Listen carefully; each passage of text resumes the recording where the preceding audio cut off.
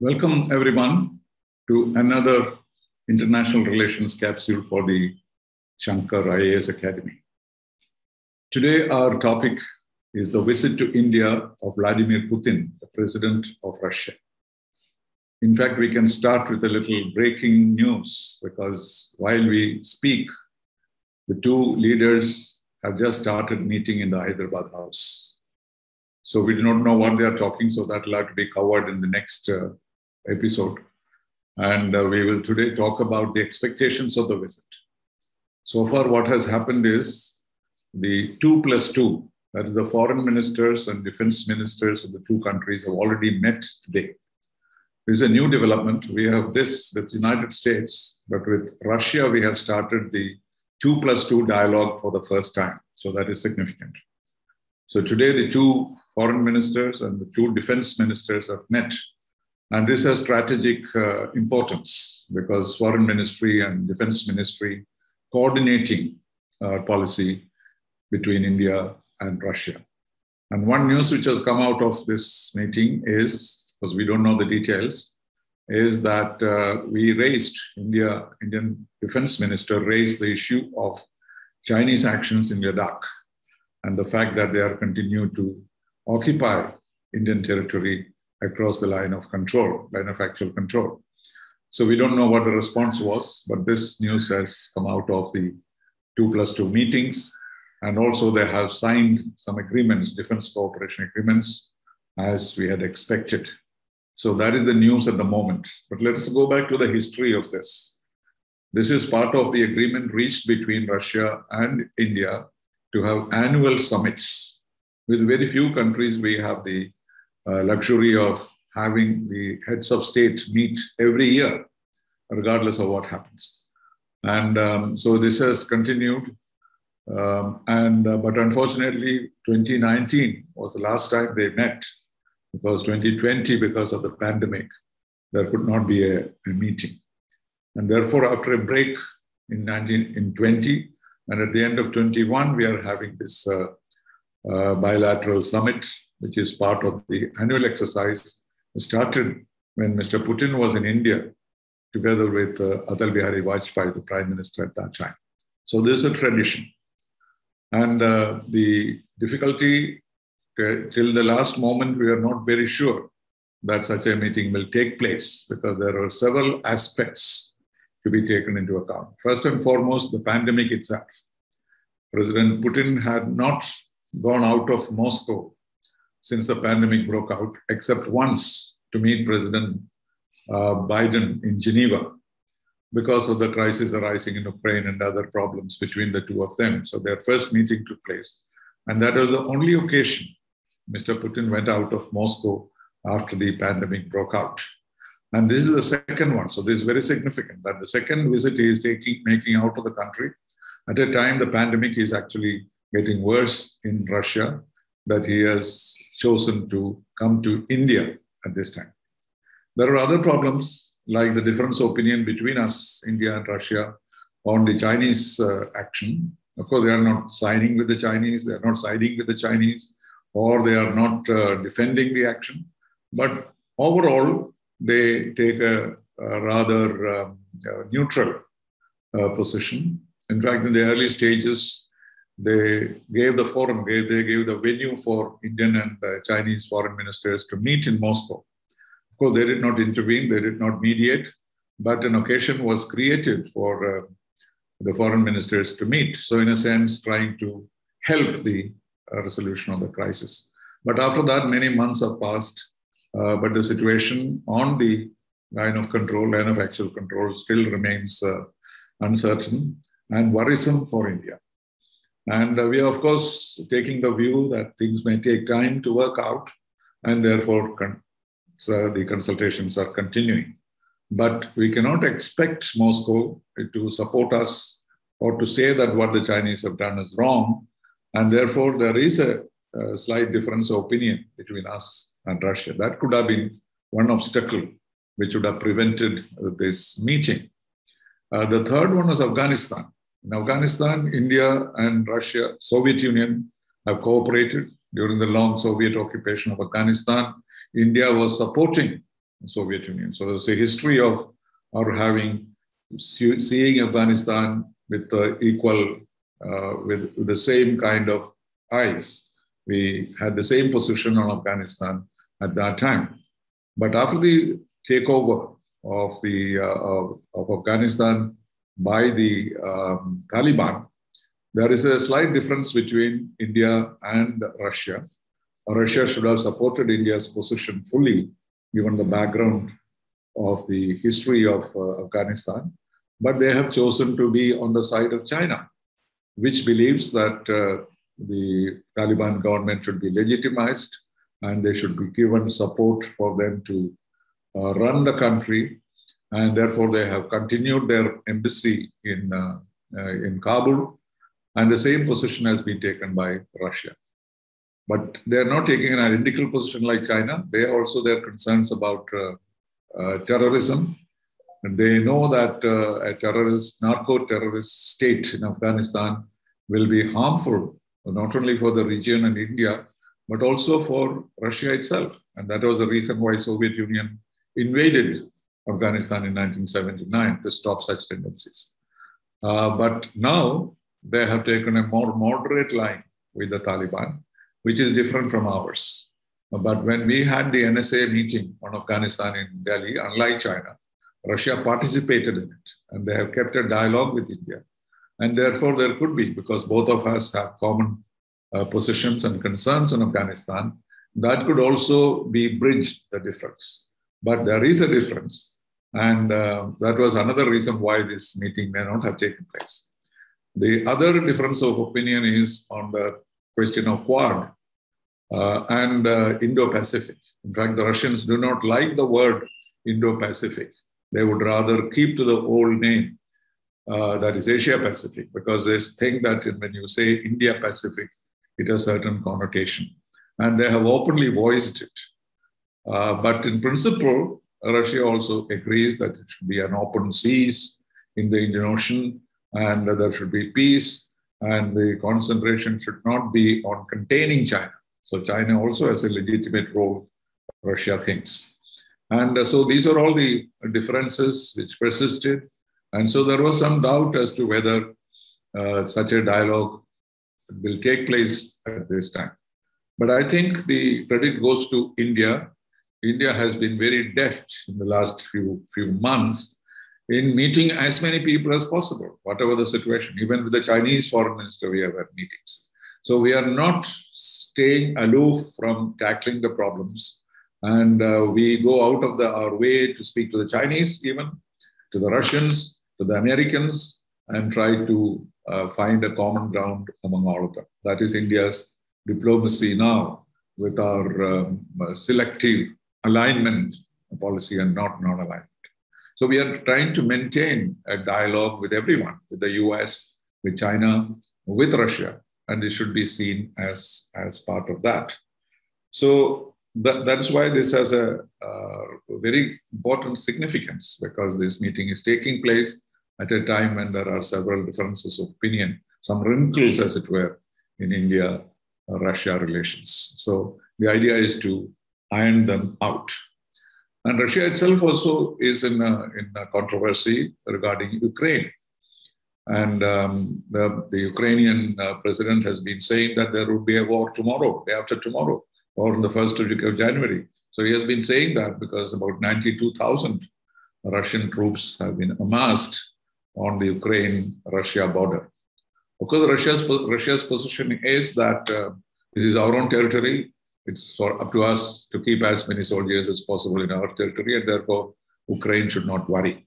But Ukraine is really worried, and the United States is also worried that it is possible that Russia might invade, or, according to President of Ukraine, stage some kind of a coup with the support of some Ukrainians. So there is tension there, and therefore it was difficult, must have been difficult for President Putin to leave Moscow at this particular time. As far as Ukraine is concerned, Russia has a red line. They will tolerate Ukraine as much as they can, but the moment Ukraine joins NATO, if that happens, they think that they will somehow prevent it. And that is the the point where there could be a conflict. And so this accumulation of troops and all on the borders of Ukraine are meant to frighten Ukraine away from joining NATO. But reports are that Ukraine is pushing its membership of NATO, and European Union and NATO and the United States are supportive of this move. So unless Ukraine restrains itself and not join NATO, there could be some problem on the border. So on Ladakh, on Afghanistan, on Indo-Pacific, and all these, there are differences. And perhaps this would be an opportunity for the ministers to speak about it. And the intention is that there could be some kind of consensus on these issues. If not consensus, at least some proximity of views. And that is what prompted this meeting to take place. And of course, COVID itself remains a big issue with the new variant of concern. And everybody is concerned about the possibility of air travel, etc., in the next few days. And that also was some kind of an impediment. But the real reason for this visit is bilateral relations. Because one of the most important things that is happening now is that the S-400 missiles are being delivered while we speak. And while Mr. Putin is in town, a major defense contract, because it's not unusual for India to have major defense contracts with Russia. And this is a $5 billion deal. And it is controversial because the United States is threatening to impose sanctions. We went about the purchase of this. And we probably have an understanding with the United States that they will not impose sanctions because they have no interest to weaken India's defenses, particularly when they think of China. So the impression that one gets is that there may not be CATSA sanctions, which US has been threatening. But so far, the indication seems to be that they may not happen. And therefore, the S-400 missile thing will go through. And that's a major accomplishment for Putin and a good sign for India's defense system. So that is one of the major items, and it is a kind of celebration of S-400 missile. There is also another celebration today, that is the 6th of December as we talk. This is the day when India recognized Bangladesh as an independent country in 1971. And in that, of course, Soviet Union played a big role, and therefore it is appropriate for Russia and India to be together on this particular day when Bangladesh celebrates its anniversary. And therefore, for bilateral relations, this is very important. And it seems, we don't know the details, it seems that an agreement has been reached for defense cooperation from a long-term perspective. And one of the activities suggested is that India will start manufacturing AK-203 rifles, assault rifles, to be manufactured in India, not only for use in India, but also in Russia and also in other countries to which Russia supplies such armaments. So this would be a big contract. Apart from that, there would be possibility of more defense contracts, which you will come to know today or tomorrow. Then there is another big involvement that India and Russia have, is the involvement of India in the development of what is called Russia's Far East. When our Prime Minister was in Vladivostok, China expressed an interest in diversifying the development activities in the Far East, where China is very active. And they probably wanted to balance it with Indian influence and activities in the Far East. And India has even extended a credit line to Russia. $1 billion credit line has been given to Russia for projects to be executed by Indian companies and Indian material. The usual thing about credit line is that once a credit line is given, that money can be used only for project assistance from the country which gives the credit line. So we give the money with one hand and takes it by the other hand. That is how the credit lines work.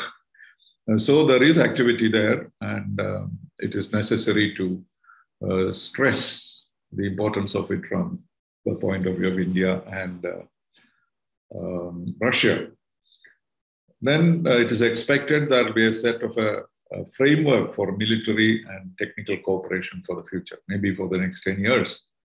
And this is in the face of problems on the China border, and also America's own reservations about India getting too dependent on the Russian arms supplies. Of course, India used to import almost 70% of arms from Russia. Now it has been reduced to about 40%, but still it is a major importer of arms from Russia. And therefore, this 10-year project or whatever cooperation program which will be signed or already signed perhaps will lead to defense, trade, investment, energy, and technology. All these aspects will be covered, and the details will come out or soon. But we know that these things are likely to happen. Then the terrorism is another issue on which Russia and India have common perspectives, because they are also threatened. Russia is also threatened by terrorism. And though they are supporting the Taliban, they also have concerns that the Taliban activities or their occupation, their running the government in Afghanistan will not lead to their exporting terrorism to various countries, particularly where there are sensitivities on the Muslim population, like Xinjiang in China, where there is a concern, and in Chechnya in Russia, there is a concern about possibility of terrorism, particularly Islamic fundamentalist terrorism. And that will, of course, also be covered. And what we have been promised is that after the visit, there will be, I'm quoting the word, sizable and formidable joint statement. So it's always a tradition for Indian and Russian leaders when they meet to have a comprehensive joint statement covering all these areas of interest. And that will probably be available tomorrow. And it will deal with global issues. It will deal with the UN. It will deal with regional issues. And certainly bilateral issues. So we can look forward to that. But the general outline of what is going to happen is already clear, even before the two leaders have finished their meeting. They're actually meeting at this time when we are talking. So we have to look forward to much tomorrow. We know the problems. We don't know the solutions. But certainly the attempt is to maintain the good relations that India has had with Russia. But recently, because of various circumstances, Ladakh, Afghanistan, and generally Indo-US cooperation, Russia-Chinese cooperation, all they have brought in some complications into Russia-India relations. And those are the ones that we expect will be explored and perhaps sorted out. And I see in India's own attitude a considerable amount of tolerance and patience in our diplomacy. Like, for example, we would be normally very, very nervous when there is any occupation of territory by another country, which is something which we do not accept. We used to have what is called a zero tolerance, because when this happens, our all-out effort will be to vacate that. And that is what we have been trying. But though we have failed, we are not making that into a big issue. We are not boycotting China. We are still talking to them at every level, including at the foreign minister's level. And that is a new trend in India's foreign policy. That maybe it will take time for this to be sorted out, but we are not going to wage a war on account of that. And that is something new. And also on the question of alignments. You know, we are a non-aligned country that we have changed. So, but we still remain strategically, you know, we are we have maintained the policy of strategic independence. And we had been saying that we must otherwise also be able to align ourselves with other countries, selective alignment. So this selective alignment seems to be spreading because we seem to be having alignments with various countries.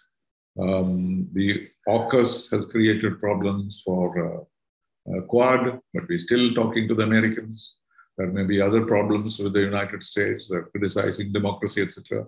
But we are still talking to them. We are strengthening our relationships. With Russia, the same thing. And even with China, once this is over, we'll probably have another strategic partnership. So what we are witnessing today is an effort by India to spread its cheer and friendship with many countries, despite the differences we have with them. And on the policy that the Foreign Minister or External Affairs Minister has ever emphasized, that conflict should not, differences should not become conflicts. And that's being repeated also by President Biden to the Chinese, and that cooperation should continue. So there is a new spirit, perhaps created by COVID. But anyway, the nations generally are in a mood to accept, to cooperate, and strengthen relationships in spite of all these challenges. Ukraine could be a hotspot. Taiwan could be a hotspot. Indian Ocean, India-Pacific could be a problematic situation. So all the more necessary for all the big players to be talking to each other. And we will know tomorrow as to what adjustments Russia is prepared to make in order to come halfway towards India's position. And then we can see probably a change in Ladakh. Russia may not want to mediate, but Russia may influence China to continue with the disengagement from the areas they have occupied. And Afghanistan also, there could be some understanding about supporting the government of Afghanistan with humanitarian assistance, for which already there is considerable amount of money with the United Nations. But who do you give it to is the issue. Do you give it to the terrorists who will use it for other purposes? And that is the only concern. Otherwise, a mass tragedy in Afghanistan can be avoided. At the moment, it is heading towards mass starvation and collapse of the government, collapse of the structure. And it is in the interest of all of us, including the UN, to prevent that. And therefore, there could be an understanding, at least on this aspect, but not on recognition or on Indian embassy going back. These things are too early, and we are still waiting. So these are all the things that we expect from President Putin's visit, and we can follow the developments today and tomorrow, and perhaps next week we can make a clear assessment. But my present understanding is that this will lead to a relaxation of tensions generally, and also these wrinkles which have appeared in India-Russia relations will be ironed out, and we will once again be as friendly as we were with Russia. Of course, Russia cannot expect India to support them on Ukraine. We cannot expect China to oppose China in Ladakh. So these are all hard red lines. But even within those lines, diplomacy has a chance, and that is what is happening in Delhi at this time. Thank you.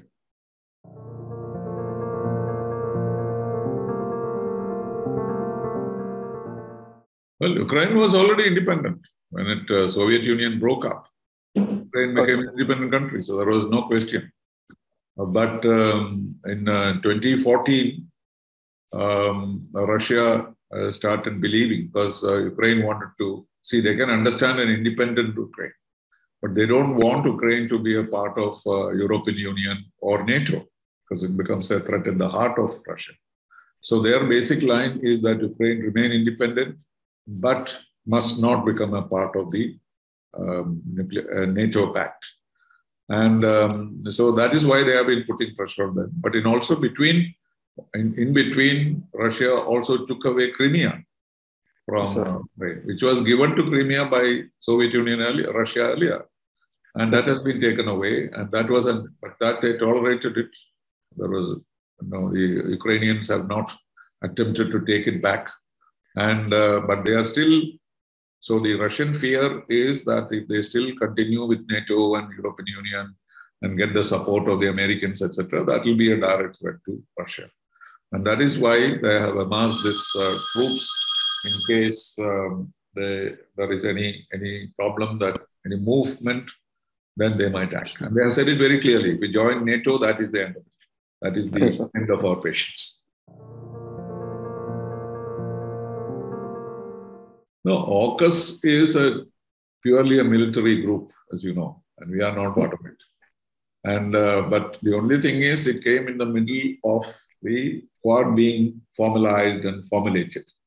And therefore, it created some confusion. And also it created some confusion because the Americans and the British are giving nuclear technology to Australia. Australia is an NPT country. Yes, and under this pretext of the AUKUS, they are giving it to Australia, which was also a concern to us. But then Australia is now a bulwark against China. Yes, sir. So we are also happier with Australia, because Australia was a great friend of China. That has changed. And therefore, we have taken the AUKUS in our stride. And we have not raised any questions about that.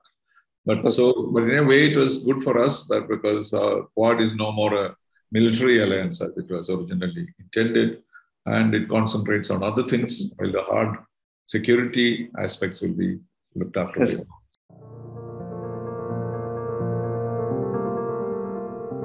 I think I dealt with it already.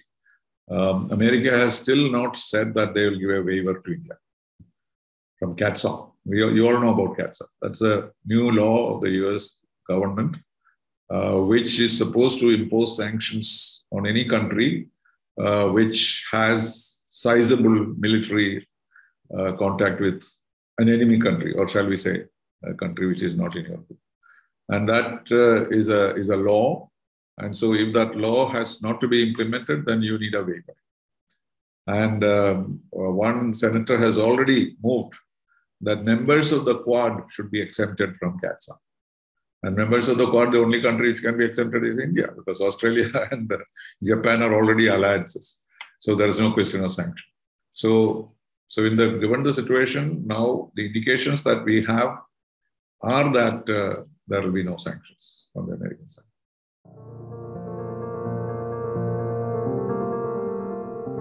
I don't think Russia will ask for our support on the Ukraine issue. That is not in our region, and we are not involved, and we will normally not speak about it. And so our not talking about it is probably the best support that we can give, because that is a sensitive issue for US also. And therefore, it's possible that we will not say anything about what's happening in Ukraine, but we may probably privately request them not to make the situation any worse.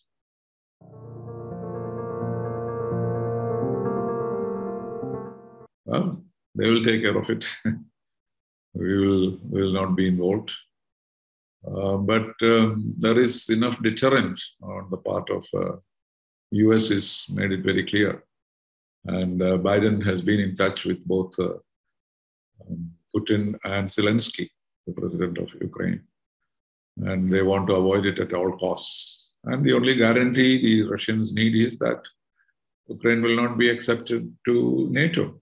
And that is the only condition. And that may not be difficult to accomplish. Why go to NATO so much in a hurry?